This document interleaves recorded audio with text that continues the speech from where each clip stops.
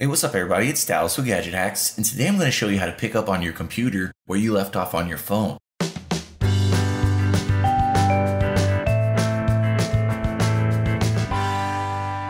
Now, one of the best things about Android is how well it interacts with other operating systems. You don't need some clunky music player program just to copy files from your phone to your computer, and there are plenty of apps like Push, and Join that let you send things between your various devices. That said, a new Xposed module from developer Hamzar Malik actually has the potential to take Android's cross-device compatibility to the next level. Basically, the module works in tandem with a Windows or Mac program that instantly launches whatever it is that you are viewing on your phone. You don't even have to use Android's share menu either. You just click a button on your computer and it takes you to the same site or service you were viewing on your phone. To get this one going, you'll obviously need to be rooted with the Xposed framework installed. Aside from that, you'll need a Mac or Windows computer with Java installed, and that'll need to be connected to the same local network as your Android device. But to get started, just head to the Download section in your Xposed installer app and search Handover, then tap the top result.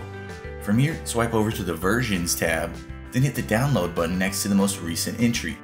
Within a few seconds, Android's installer interface should come up, so tap Install when you see that. When that's finished, you'll get a notification from Xposed telling you that the module hasn't been activated yet and that a reboot is needed. So tap this notification, then on the following screen, tick the box next to the newly installed module. From here, you'll have to reboot your phone to finalize everything, so I'll go ahead and take care of that, but in the meantime, let's switch over to the computer to show you that side of setup. Now over here, all you really have to do is install the Handover companion program. I have this download page linked out in my full tutorial, so head over there to get started. But basically, all you have to do is click the download button at the top of the page, then choose your operating system down here. Then, once the installer file is finished downloading, just go ahead and launch it. For Windows users, all you have to do at this point is just click Install. Mac users, on the other hand, will have to drag the Handover icon into their Applications folder, but that's all there is to it. Once you have the program installed though, you'll see two icons on your desktop, or again, for Mac users, they'll be in your Applications folder. The first icon is actually the button you'll be using to launch things that are on your phone, so you'll want to keep that one handy. Personally, I'm going to pin this one to my taskbar for easy access. But then the second icon is the Handover settings menu. There's one important bit of information in here, so go ahead and open it. From here, you'll see your computer's local IP address listed right on the main screen, and you'll need to enter that in the Android app, so go ahead and copy that down. At this point, there's just a tiny bit of setup left to do on the Android side of things. So let's head back over there. Back on your Android device, go ahead and open the Handover app. From here, you'll need to type in the IP address that you copied from your computer. So take care of that, then press Save and Reconnect.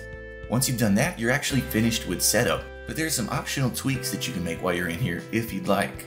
Let's say there's an app that doesn't really have a desktop equivalent. If that's the case, Handover won't know what site to launch when you click the button over on your computer while you're viewing this app on Android.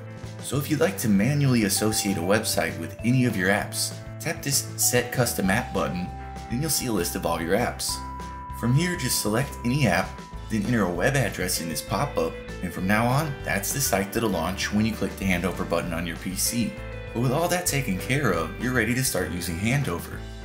Back on the PC now, anytime you're using your phone to view a website, watch a YouTube video, or just use any app with an associated website, all you have to do is click the Handover button to seamlessly switch over to your desktop.